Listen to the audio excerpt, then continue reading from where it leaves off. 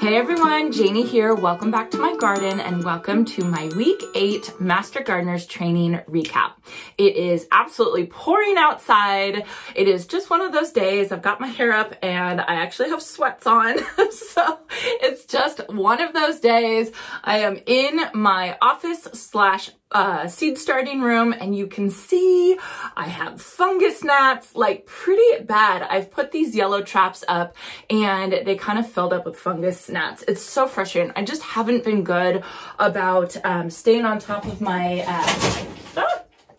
my mosquito bits. This is how I usually bottom water and then I put mosquito bits into the water to keep the fungus gnat population down. And I just haven't been on top of it, and I am definitely seeing the consequences of not being on top of it. So like, I know how to fix it. I know how to handle it. It's just, it's very frustrating. You know, it's just, I'm ready for it to be spring so I can get all these seedlings outside and hardening off and kind of get things going and get these fungus gnats out of my office. It's very frustrating. All right, so on to the recap. This week's class, or I should say last week's class, because I have classes on Fridays and then I give myself like a day to like absorb all the information before I sit down and I actually talk about it. So today's actually Sunday. It's just, you know, it's just one of those cozy little Sundays. The girls are watching a movie and, you know, we're all just relaxing inside. But I wanted to come in here and I wanted to film this while everything was still pretty fresh in my mind. I have notes, so I'm going to be referring to that because it was a little technical of a class. The topic today, or Friday, was integrated pest management, which I've actually done a video before on integrated pest management. I did it last year, so it's probably not the most quality video. I've started watching some of my videos from way back from last year when I first started doing YouTube, and it's you know, I just can't watch them. I was watching my my April garden tour and my filming quality. You know, it's just you learn a lot in a year, basically. So bear with me if you go watch one of those videos. I will link it up here, my IPM video, and then I'll talk about it a little bit more today as well. The other topic that we went over in Master Gardeners was also sustainable landscaping. And my impression of the class was it was going to be divided into two. It was going to be like the first half of the class, we were just talking about sustainable landscaping. And then the second half of the class, we were just talking about integrated pest management. And I didn't think there would be any overlap. And I was totally wrong. And I didn't realize it until they actually got into the information and started talking about it. And the two presenters were extremely knowledgeable and obviously had worked together before, you know, because they kind of overlapped in their presentation. It was really, really interesting. And so I'm excited to share it with all of you. So the first thing I do want to say, I just, you know, I'm trying to think of how I want to say this without offending anybody or not showing how important this is. You know, we all care about the environment. We all care about keeping our world healthy and our gardens healthy and doing the best thing. But I also don't want to take any of this as like I'm shaking my finger at anybody or wagging my finger at anybody or anything that we do. Like, we all try our best. And I think that learning the reasoning behind the purpose of doing things, I think, is probably the best way that we can change our actions, right? And so I don't even, you know, I've learned all of this stuff and there, you know, I'm going to try my best, but I'm not going to go gung-ho and try and be, exclusive for gardening, I guess that's how I want to say it. Like, I'm never going to say, oh, shame on you for using that, or you shouldn't do that. I'm never going to say that to you guys because I don't, you know, I feel like we're all learning and we're all making the best decisions that we can. And again, I think that education is the best way to go about that. So I just feel really strongly about that. I do watch, I watch things, you know, on Instagram and YouTube, and I see a lot of like shaming, almost like people shaming other people for choosing to do things a certain way. And I just feel like that's so sad because gardening is such a fantastic hobby or thing to do, or I mean, it's just such a fantastic thing that I think that we should like be opening our arms and welcoming every single person and never shaming anybody. So I don't want you guys to think that what I'm saying here is in any way shaming or saying, oh, you can't use this product or you can't use this, because it's not like that. It's just educating ourselves and learning what a better option might be, and maybe that will work for you. So I just wanted to say that. No shaming going on here at my channel ever. Like, that is my goal for this channel, for Dig Plant Water Repeat, is that I just want to welcome every single gardener with open arms. And, you know, if somebody plants one plant, then, you know, I've hit my goal. So. Okay, so having said that, I just wanted to say that. Let's get started with IPM, or Integrated Pest Management. So I'm going to read this because I wrote it down, and I feel like I can't paraphrase it. So IPM is a decision-making process that is science-based and looks at the garden as a whole. The goal is to choose the least toxic control. And when we're talking about IPM, when you say the word control, that's basically something that you're doing in the garden to manage the pest. Like, that is an action that you're taking in the garden. So there are 4 different types of controls that they talk about with IPM, and that is cultural controls, physical controls, biological controls, and chemical controls. And those go in order from least toxic to most toxic. Obviously, chemical controls will be most toxic. So the goal with IPM is to start off with cultural controls and see if you can manage the problem with cultural controls. And then you kind of go down the list, just to see where you can manage the problem. And the goal is to manage the problem to the point of your threshold. Everybody's threshold is different. Like, for instance, if you're growing tomatoes, some people might be okay with eating a tomato that maybe has a little piece chewed out of it. Another person might not be okay with that at all and want a perfectly beautiful tomato that a pest hasn't touched at all. So all of us have our own threshold, and it's just a matter of following the IPM control flow to get your garden to the point where your threshold is appropriate. And something that that they pointed out, which I thought was really interesting, was you need to think about your threshold. If your threshold is to have absolutely 0 pests in your garden, you're also going to have absolutely 0 natural predators or beneficial bugs, because what they eat is they eat the pests in your garden. So having your goal, it's not smart to have your goal of 0% aphids in your garden, because then you're going to have no ladybugs, right? So then if any aphids do come to your garden, then you won't have any ladybugs to eat them, right? So it's kind of like it's a really important balancing act. And I don't think that there's a single answer for anything. It's just something to think about, that maybe you don't want your goal as perfection, because everything is in balance, everything is in flow. And it's, you know, it's nature.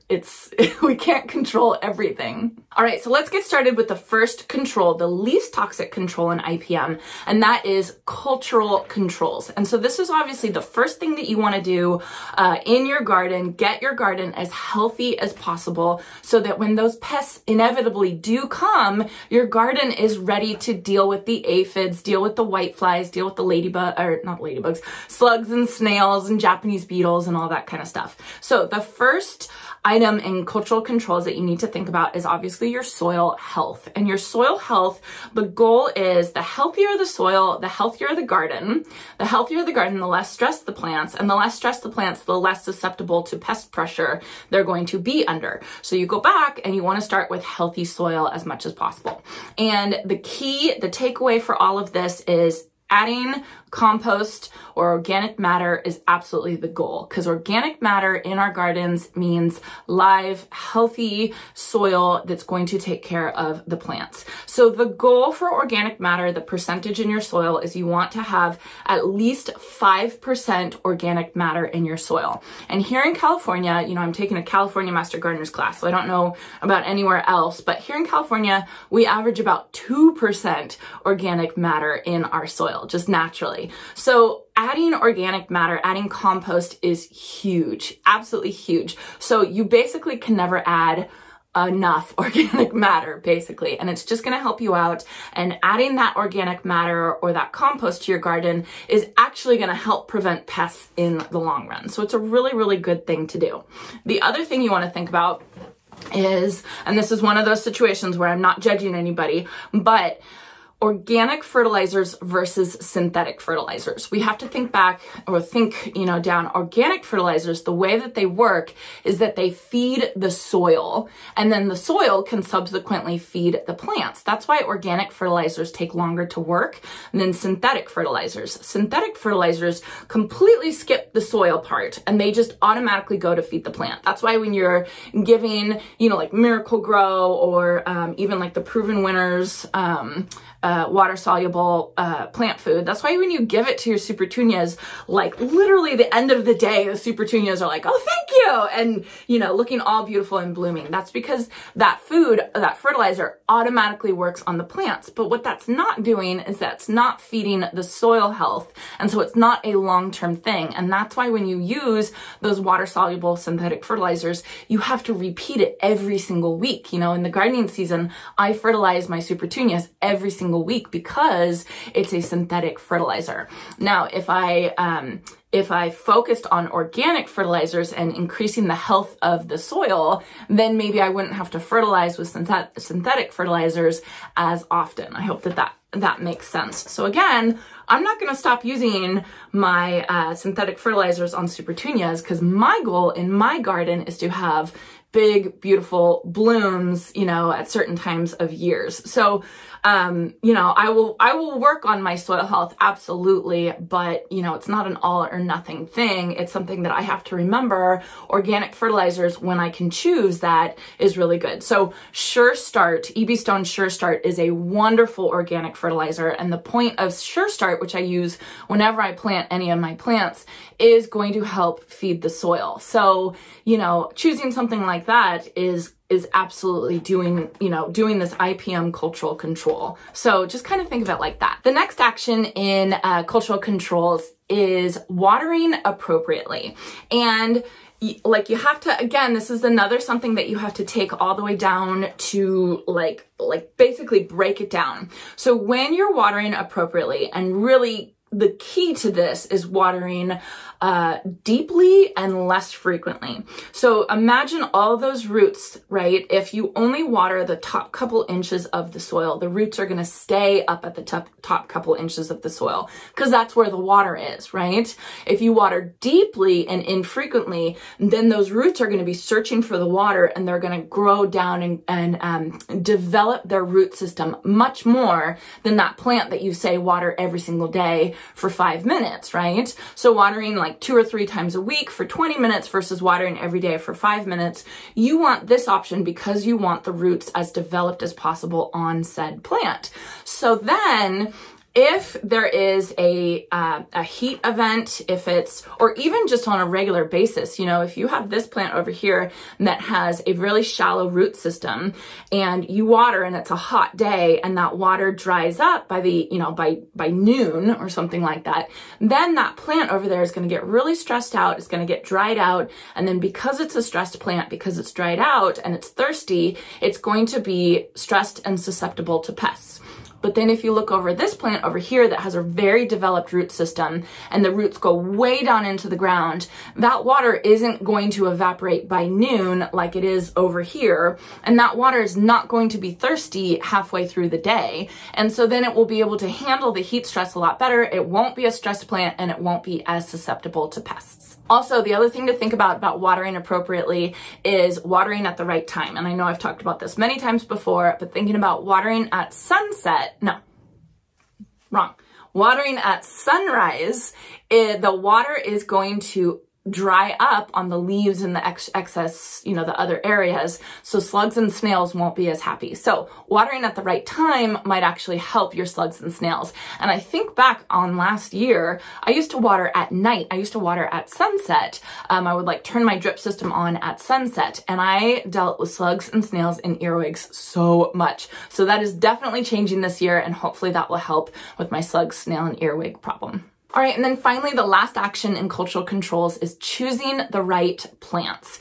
if you live in a really hot environment or a really wet environment or whatever it is, you want to get the environmentally appropriate plants there, because those are going to be less stressed. So for instance, here in Northern California in Zone 9B, we have weeks on end of triple digits. It feels like it's not always weeks on end, but it feels like it's really hot. So if I was to plant a ton of plant like azaleas or hydrangeas, you know, that cannot handle that heat, those plants are going to be super, super stressed in the summer when we have heat. And again, a stressed plant is susceptible to pests. So choosing the right plants as much as you possibly can to decrease the amount of stressed plants in your garden is going to help with your pest management. Okay, sorry, I had to take off my sweater. I normally have a fan that runs in this room, this closet really, because I have all these grow lights and then I have this ring light that I use for filming,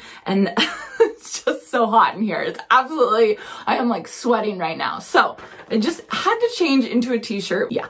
All right, so now moving on to the next control for IPM. The next one down the list is physical controls. And this is a pretty easy one. We kind of all know this. This is something like row covers, bird netting, gopher baskets if you have gophers. It's basically putting something into your garden to change the setup of your garden to keep the pests out. Now again, this might not always work, because if, like, say you have tomatoes and you put row covers over your tomatoes, well, not only is that going to keep out all the bad bugs, but it also keeps out all the good bugs. So you might have blossom drop, you know, you might lose all your blossoms and then never develop any tomatoes because that tomato plant never got pollinated. So you know, not every control works perfectly, and you can't just go and you can't just cover your whole garden with row covers, but it's something to think of. You might want to cover your garden with row covers when a particular bug is most prevalent, right? So it's just something to think about. Physical controls are kind of the next step. So you have birds, like I do, you know, you get cloches to cover it to keep the birds away instead of, I don't know, I don't think anybody poisons birds, but you know what I mean, right? Just to keep the birds away, or to keep the gophers away, or, you know, something like that. And this might not work for everybody, right? So say you're my parents and they have gophers in their garden, unfortunately, really bad. And I planted a bunch of supertunias in my mom's garden last year, and gophers came in looking for food, and they decimated all those supertunias. And you can't put gopher baskets, you know, all over her garden. So she has to find another control to deal with the gophers, rather than using a physical control that might help protect one plant, but in her situation, it's not enough, right? But when you're looking at IPM, you want to start with the top and work down to the bottom to see what is the least amount of intervention you can do to take care of the issue. All right, so the next control for IPM is biological controls. And I actually find this one super interesting, because this is kind of like changing nature, you know, in your garden in a way. So biological controls are when you're introducing something into your garden that wasn't there before, right? And it could be like going to the garden center and purchasing one of those tubs of ladybugs or lacewings and putting them into your garden to, you know, for the ladybugs and the lacewings to eat aphids, right? And so that is a biological control. You're not introducing any toxicity or anything like that, but you are introducing other things into your garden that weren't there before.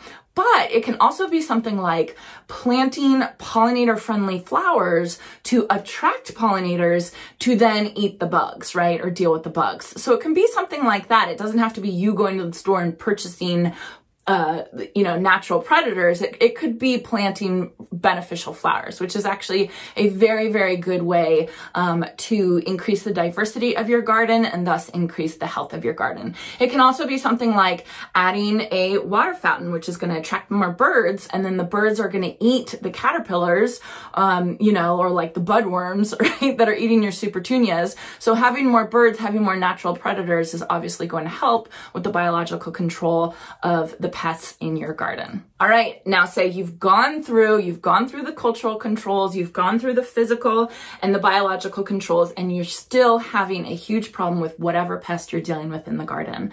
That is when you move on to the chemical controls. And there is a place for chemical controls in your garden. You just have to do it responsibly and understand what's going on. The first thing is you have to identify the correct pest. That is step number one, right? So, lots of people, myself included, do not know what ladybug larvae look like. Ladybug larvae are scary looking. They look like a bad pest in the garden. So if you don't know, and all of a sudden you see ladybug larvae, and then you see, damage to your plants, like curling leaves or anything like that, and you think, oh, well, it must be these things that are causing the damage to this plant, right? And because you didn't understand that the ladybug larvae were actually eating the aphids that were causing the damage to those plants, you were messing that whole system up. So it's really important to have the right identification of the pest so that you understand what you're doing. Now, that example was very, like elementary, right? I know a lot of us know what ladybug larvae look like, but there's a lot of other situations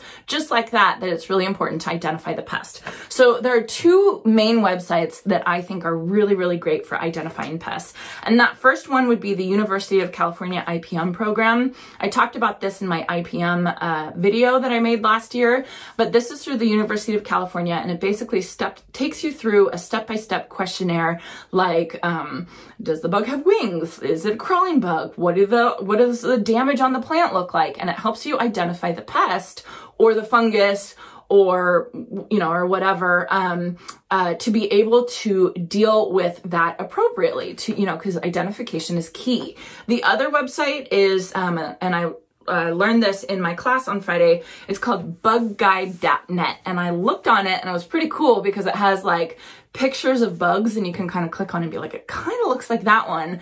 And then it takes you, further so that you can identify the proper bug. Then once you've identified the pest that is harming your garden, then you need to choose the right type of toxic control or chemical control to deal with it. And it was really interesting.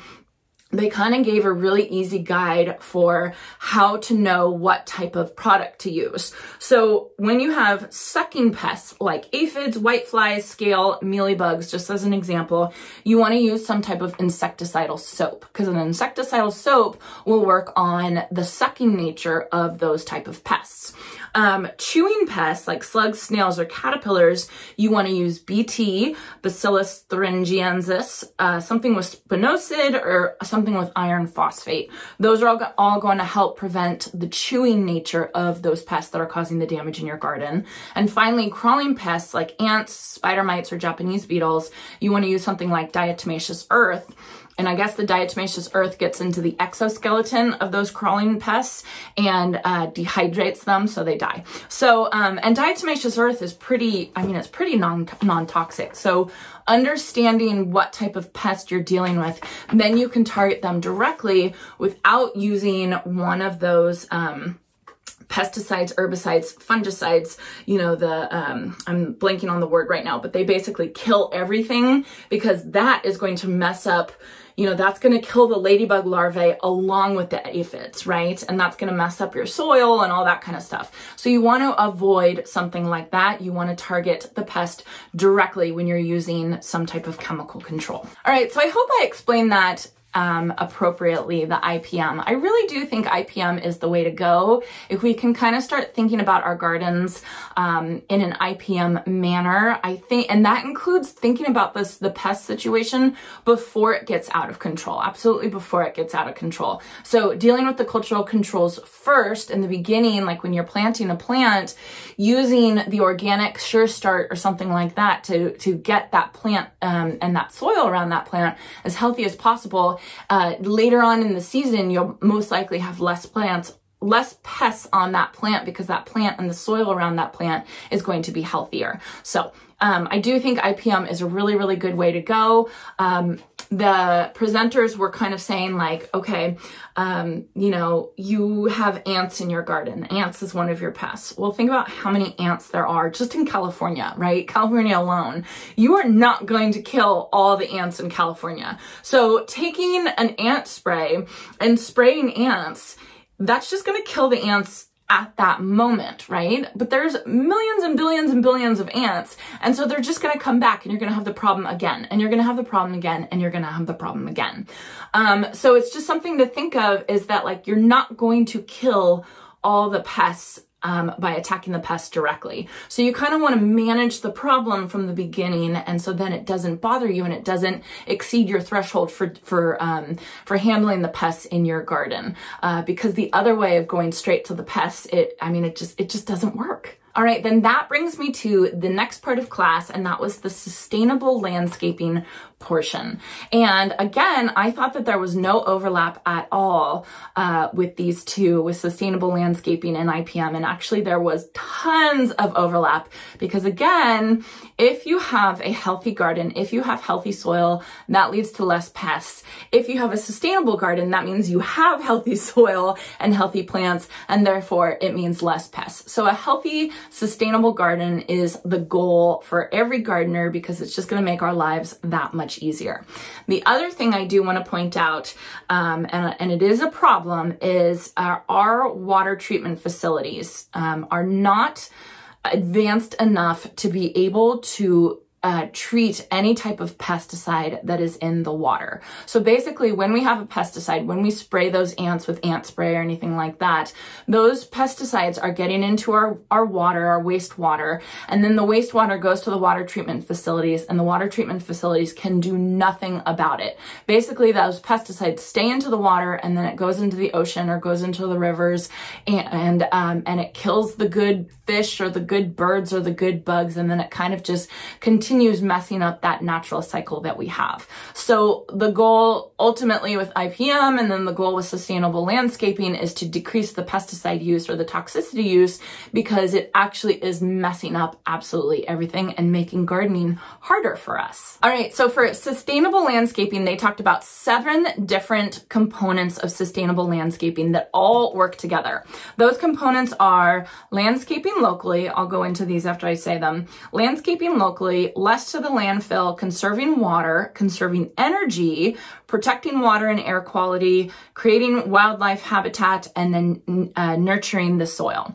So first, let's talk about landscaping locally, which is picking the right plant for your area. And this, I hate this one, because the grass is always greener on the other side, and I want the plants, you know, that Steph from Hooked and Rooted over in, I think she's in Connecticut or Massachusetts, I want the plants that she has, right? Because I find them beautiful, and I'm used to all the plants that I have in my area. And you know, a purple fountain grass or a Chinese fringe flower is like so common here, or a daylily, that's a good example. A daylily is so common here. I don't want a daylily in my garden. I want a big leaf hydrangea or something like that. And so, you know, I understand that, and I'm right there, and I want all the other type of stuff in my garden, but you have to think of how much energy and how much stress goes into trying to find those plants for your garden. For instance, if I have a big leaf hydrangea, I have to make sure that I shade it,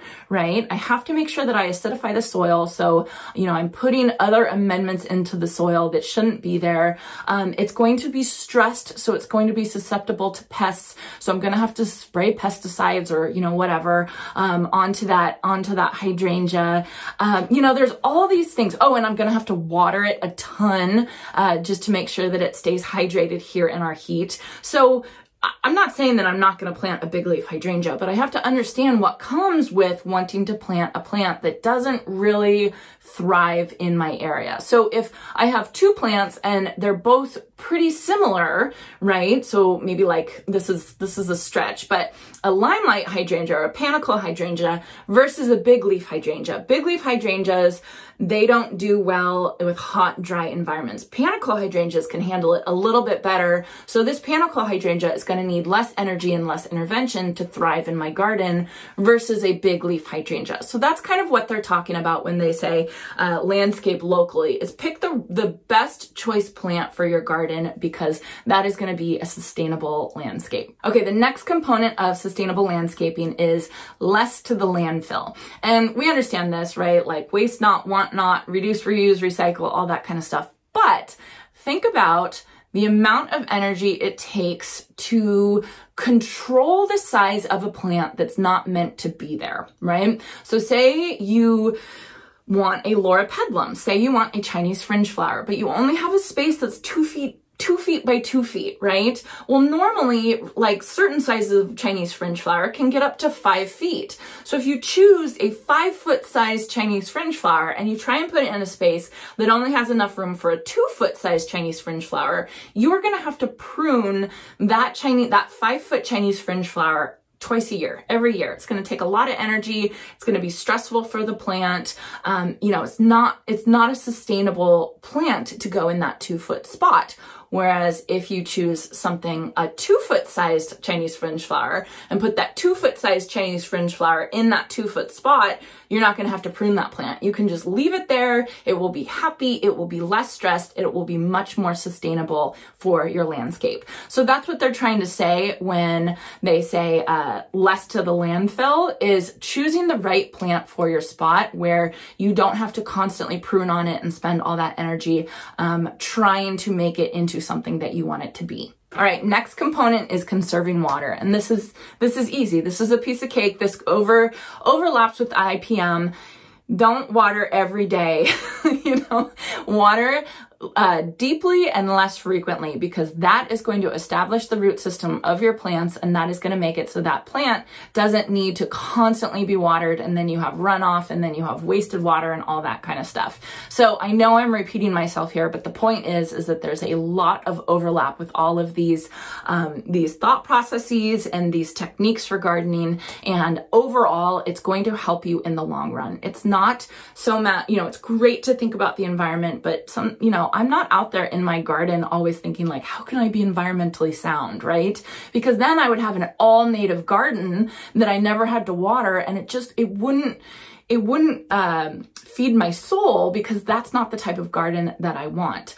But if I have my big leaf hydrangea, if I water it deeply, then I'll know that I'm expanding that root system, and then I won't have to water that as much as I would if I watered it shallowly. I hope that makes sense.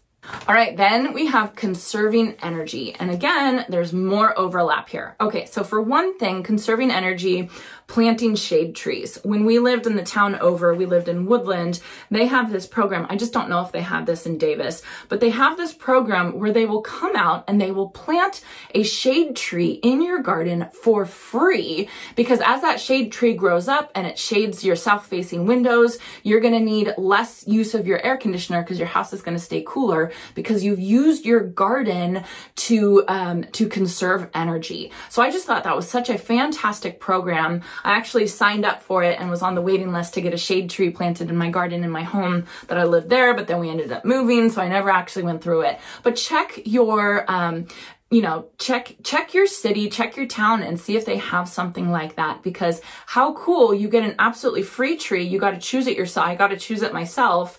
And you could have a free tree that could help you conserve energy. So then another, you know, taking this a step further, making sure that you shade the areas that are concrete, because concrete reflects heat, which makes everything hotter. So shading those areas with either shade trees or pergolas or something like that. And then also shading your air conditioner unit, which I actually don't do right now, but I will do, so stay tuned for later this week.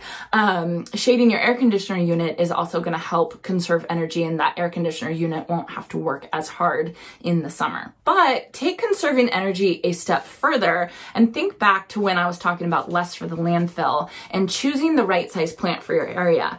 If you choose a plant, if you choose that 4 to 5 foot Chinese fringe flower, and you have to spend energy to prune that fringe flower every single year twice a year maybe. Say you're one of those people that use one of those gas-powered pruners. So you're basically using your gas-powered pruners to prune, to prune that Chinese fringe flower, where if you just chose the right fringe flower, Chinese fringe flower plant, you wouldn't have to use all that energy. So it all kind of works together. It all, it's just making the right decisions and thinking about the consequences of the decisions that you do make. Then we have protect our water and our air quality. And I kind of already talked about this in that water treatment facilities, as of right now, have no way to get pesticides out of the water. So adding pesticides or even having runoff, right? So you think about if you water your lawn too much. I talked about this in my lawn watering video. If you water your lawn too much, you are causing runoff, and that runoff goes into our drainage system, and then that goes immediately out to, whatever waterway is closest to you. But you have to think the soil is our best filter that we can possibly have. So the soil, when water goes through the soil, that soil will capture the fertilizers, capture the pesticides, capture whatever junk is in that water, and then that water can go down to our water table and be reused again. When the water's not going through the soil, all of that junk is not getting filtered out of that water, and all of that junk is going into our oceans and our rivers and our lakes and all that kind of stuff. So the goal is to get your water to the filter, to the soil as much as possible, right? And there's different ways that you can do that, but having something like a dry creek bed where you have, kind of rocks all in an area, that is going to allow the water to soak down into the soil. The soil can filter out all the contaminants, and you're just keeping everything healthy. Plus you're keeping the water where you need it to be, which is in your area, not out to the oceans. Okay, then number 6 is creating wildlife habitat. Again, this overlaps with IPM. This is biological controls. If you plant pollinator-friendly flowers and pollinator-friendly plants in your garden, you are going to attract the good bugs, and it's going to have you maintain a sustainable garden, because those good bugs are going to eat the bad bugs, and then the bad bugs aren't going to ruin your garden. It all overlaps. Guys, I am so hot right now. I am sure I'm like so sweaty at this point. I'm just, I kind of want to turn on the air conditioner in my house, but goodness, these lights are killing me. All right, and then the last component of sustainable landscaping is nurturing the soil. Again, this overlaps with IPM, but one of the things the presenters said that I thought was really, really interesting is kind of think of the soil as your body, and think of it as your health, right? And so if you use something like a synthetic fertilizer on your soil, it's basically giving your body a donut. It gives you the energy, right? But it gives you this unhealthy, sugar-laden energy that's not going to do good things for your body. Whereas if you give your body an apple, right, that is the good energy. That's creating really good building blocks in your body. And in the long run, your body's going to be healthier and work better, function better. So kind of think of that when you're nurturing your soil for a sustainable landscape. If you have healthy soil, you're going to have healthy plants, and you're going to have a healthy garden. So that is it for today's Master Gardeners recap. Lots and lots of overlap, but the point is that a healthy garden is a good garden that is going to be sustainable. It's going to be good for the environment, and actually it's going to be better for you because it's going to keep the bugs away. So instead of just going to the store and reaching for a pesticide or an herbicide or anything like that, think of what other things that you could do that might make it a little bit better for your garden in the long run. It's just something, it's something to understand and to educate ourselves with. Just so that we're not doing the immediate reaction, which is spraying something. So I appreciated all of this. It was really interesting to learn all of this. I feel a lot more equipped to be able to make correct decisions. And it's basically just thinking of the consequences of all of our actions. Even getting ladybugs and putting them in the garden is going to have a consequence. And what is it? Is it a good consequence? Is it a bad consequence?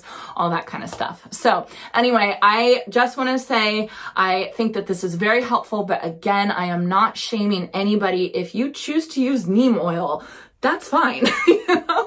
That's kind of like a big thing that's been going around like the past year or two, is like how bad neem oil is. And like, yeah, neem oil is bad, but it's better than some other options. And maybe if you've gone through and you've tried the cultural controls and tried the biological controls and it hasn't worked, and so then you do have to use neem oil, don't shame anyone for using neem oil. It's just kind of how I think about it. So let me know if you have any questions in the comment section below. I appreciate all of you watching this.